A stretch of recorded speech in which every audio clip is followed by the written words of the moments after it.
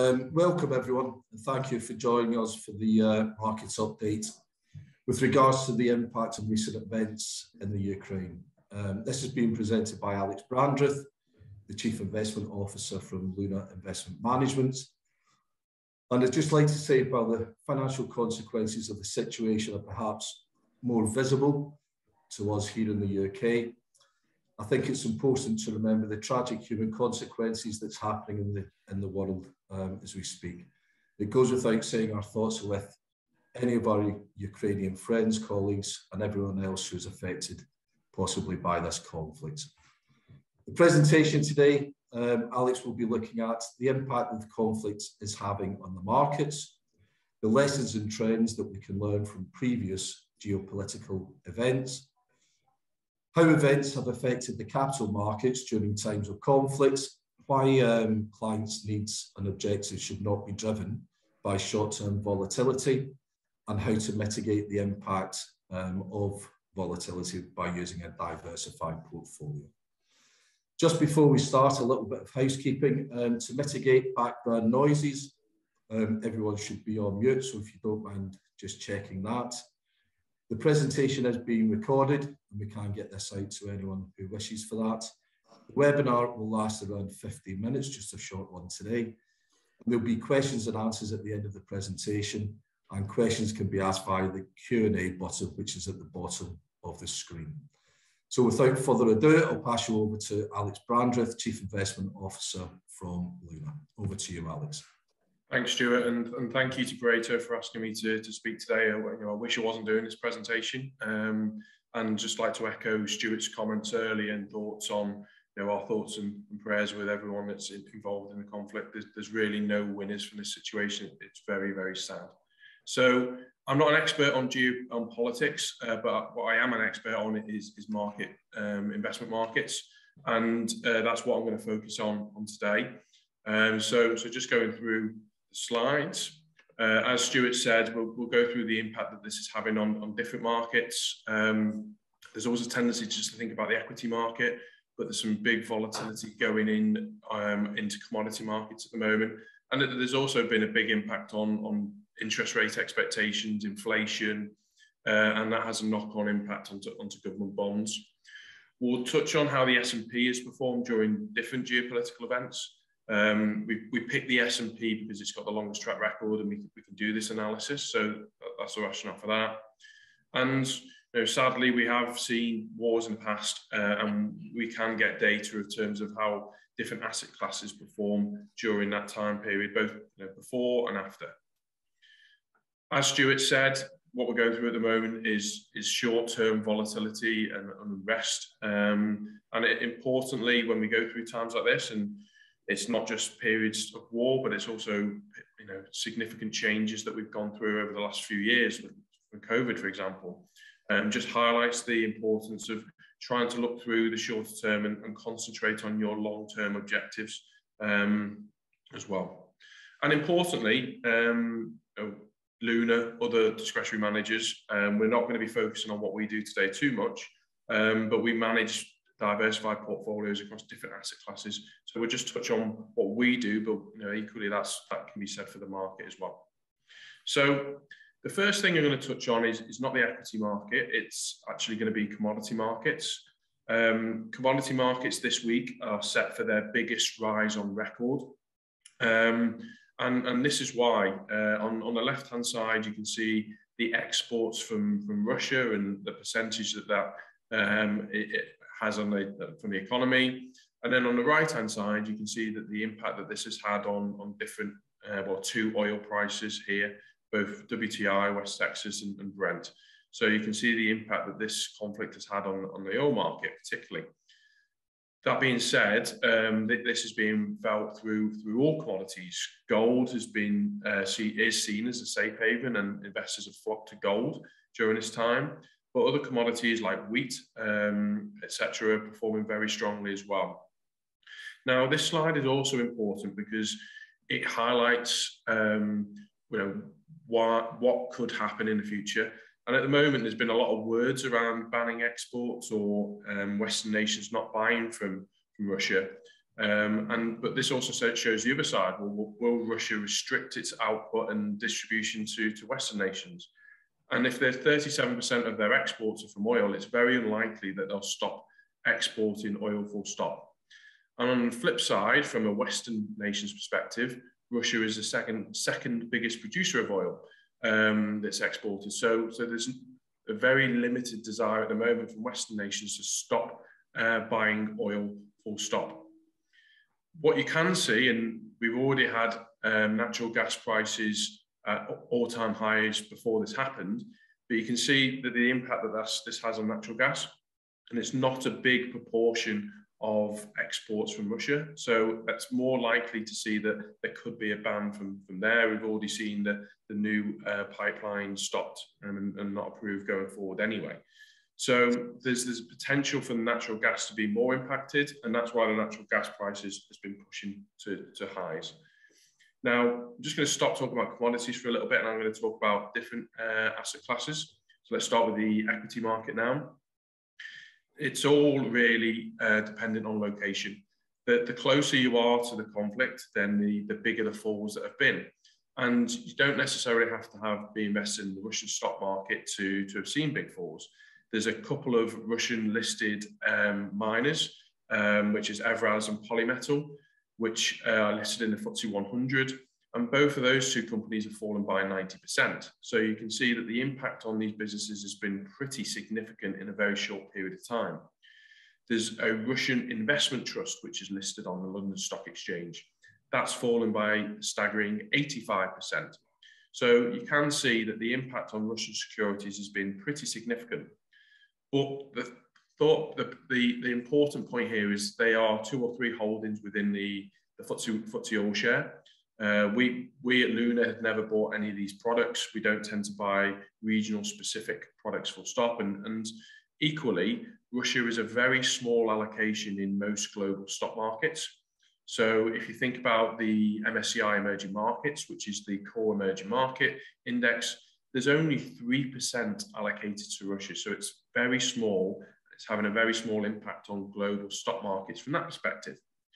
That being said, there is a tendency when events go through this for risk aversion, and as Stuart touched on, increased volatility. And that's exactly what you've seen. And Europe has been more impacted by that, as I said, because of the location. So European stock markets have fallen more. The UK being a European stock market, whereas the US and the S&P 500 has been broadly unchanged so far since the conflict began a couple of weeks ago. So it really depends on the different types of asset classes. Now, just going back to commodities briefly, and that's an important point with regards to inflation. We were already at eye-watering inflation in the UK anyway, in 30-year highs. So currently, consumer price inflation is at 5.5% in January. Retail price inflation was just under 8%. And this is before all of this conflict started. And it was expected that inflation was going to be picking up over the next few months anyway. I don't know if anyone else has been getting emails from British Gas or their gas or electric provider recently, but I did, and mine said my prices are going up by 50% in April. And that's going to be impacting CPI from then on. So the Bank of England had forecast that CPI was going to hit 7% before this had happened. It's very possible that inflation could get to 8 or even maybe 9%, which is unheard of over the last 40 odd years. You have to go back to the early 90s, late 80s since we saw that type of inflation. So that has an impact, and markets are also, stock markets that is, are being a bit more volatile today because of that, because that is a tax on consumption. If costs are going up, then that means we have less money in our pockets to go out and spend. And most developed markets are consumption-based economies. So it's not a good outcome for growth, and it's not a good outcome for stock markets. And that's why stock markets have been a little bit weaker more recently. That being said, it's not been a negative for every asset class, despite the fact that inflation is expected to be moving higher.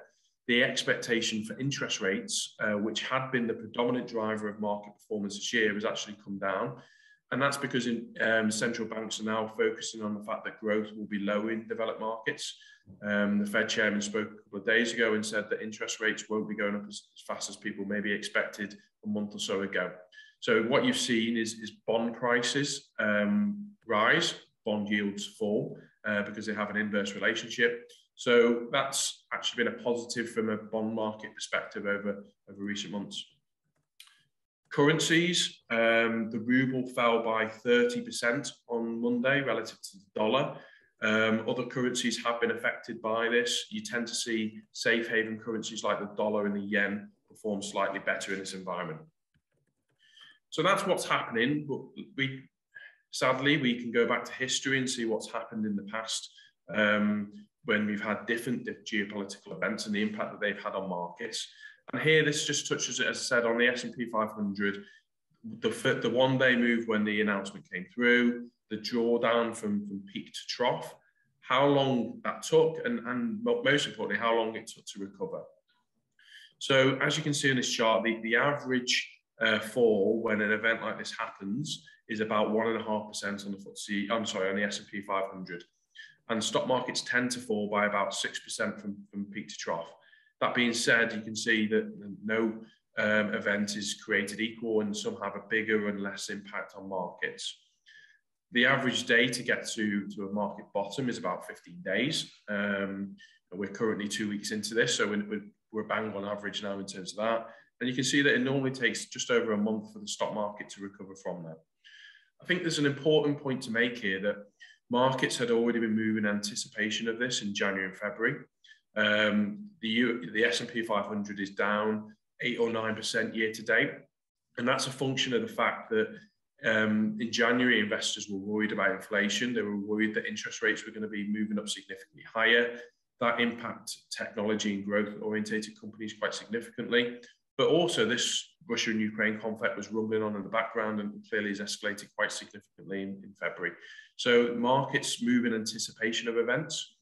I think the best way I can highlight this is if you think back only to 2 years ago, on the 23rd of March, it was actually the stock market low on the FTSE 100. That was also the day that Boris Johnson told us that we were going into a national lockdown for the first time. So the stock market bottomed on the day that you thought the news would be worse. And that's because markets are moving in anticipation events and seeing through this. So despite the fact that this feels very dark at the moment, I'm not saying this is the low of stock markets now, but we could be very close to it at some point because markets move anticipation of events and we know the certainty of the event now. Again, we can look here at the performance of, again, US asset classes across different time periods. So on the left-hand chart, you've got the different events that have happened. Next to that, you can see how stock markets have performed, large cap S&P 500, how smaller companies perform in this environment, bonds and inflation. So I'm just going to pick on just two numbers. The average return from investing in markets and in large cap companies is 10%. But interestingly, the return, annualized return, increases in periods of war to 11.4%. And equally, volatility falls. The risk of investing actually falls when you're going through wartime. So the risk falls from 19% to 12.8%. And again, that's a function of what I said earlier in terms of markets actually move in anticipation and before the event. And then when you're in the event, they tend to rally and perform stronger. Now, at the moment, we're still in the eye of the storm and things could get worse before they get better. And if this escalates, the markets could fall further. But that being said, the longer term picture suggests that this could be a positive environment for being invested. You can see the impact on different other asset classes. And we touched on inflation before. You can see that inflation does tend to pick up in this environment because of supply chain issues and because of the conflict that's going on and the impact that it has. We've touched already about the importance of longer term investing, and that's what we concentrate here, and that's what you should concentrate on as well in terms of your investment goals. And this is a very important chart to show this. So this is returns, annualized returns from investing in the FTSE All Share over the long term. And you can see on the left-hand side, if you remain fully invested for the whole time, you generate a return of 7.23% per annum. If you miss out on the best 10 days of stock markets, that return falls to 3%. And it's because the compounding impact of those good days has over a long period of time, as well as the fact that you're getting dividends reinvested. But look what happens if you go all the way to the right-hand side. Just 40 days, you miss 40 days over this time period, then you actually deliver a negative return of 3.5%. Now, we are seeing some steep falls in markets at the moment, but we are also seeing some very strong days as well. Thursday last week, we saw a 4% fall in the market, and it was headline news. The following day, stock markets increased by 4%, and nobody talked about it. So there is a tendency to focus in on the bad news, and when you're having a bad day in stock markets, what I'd say is those tend to be followed by the good days as well. So despite the fact we're having some large falls at the moment, it's very likely over the coming weeks and months that we'll also see some large increases on daily performance as well. And you really don't want to be disinvesting at the moment to miss out on those, because it can have a long-term impact on your returns. When building portfolios, not just at Luna, but across the wealth management industry, it's incredibly important to remain diversified. The old saying, don't have all your eggs in one basket, that's incredibly important for managing risk in this environment. And the first way that we do this is by asset allocation. It's having money in bonds, so bonds perform well in this type of environment. It's being invested across different equity markets. You can see there that emerging market equities is a very low allocation for Luna, but equally across the industry. And as I said, Russia within that is an even smaller part of that allocation. But it's having exposure to gold miners, which will do well in this environment. Technology and cybersecurity companies have actually done quite well in this environment as well. We also would always have some defensive alternative assets within the portfolio to provide that support during times of stress. And that's really been key this year in terms of helping performance as well. And then we touched on cash. If you've tuned in the past, it's very difficult to justify holding cash when it's yielding 0.5% if you're in the UK. And as I said, if inflation gets to 7 or 8%, then in real terms, that's a big impact on your long-term value of your portfolio. So that was all I wanted to go through today. Hopefully that gives you a good understanding of, one, how markets have been impacted in the short term, but two, really it's important to be focusing on longer term goals and objectives at this time. Don't get too focused on what's going on in the short term and the volatility that's going on in markets, and be well diversified in the portfolios that you have. Great, Alex, thank you for that. Very thorough and not too long today, not like our usual investment seminars, which are half an hour to 45 minutes. There's just one question we've got here, but feel free if anyone's got any other further questions and answers, just use the Q&A button at the bottom. Is it a good time to go into the markets? And if you are already in the markets, what's the best thing that you should be doing? And I suppose that goes back to the slide before about being constantly in the markets and not trying to, it's time in the markets as opposed to timing of the markets.